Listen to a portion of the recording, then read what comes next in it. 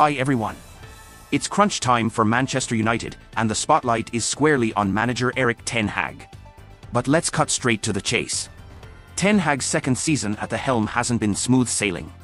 Injuries have plagued the team, but that's just the tip of the iceberg. His tactical choices and transfer decisions have also raised eyebrows.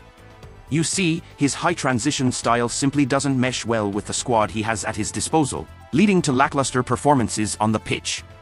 As for recruitment, the signings of Antony and some players have been criticized a lot, and only Lisandro Martinez's signing can be termed as a winner. His penchant for signing former Eredivisie products has also come under the scanner, while going after players with links to SEG Agency has not been viewed kindly by many.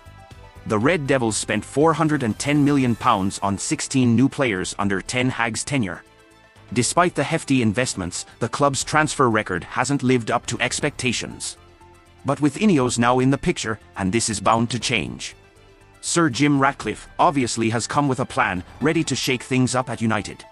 The arrival of a new CEO and sporting director signals a shift in the club's structure.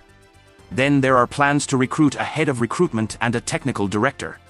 Once everyone is on board, the transfer focus will be set, but as has been reported previously, Ten Hag will no longer have the same say.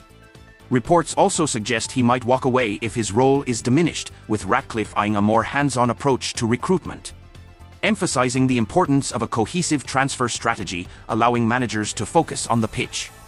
Yet, the pressure is on Ten Hag to deliver results, with Champions League qualification and FA Cup success crucial to his survival. So, what's your take on Ten Hag's future at Manchester United?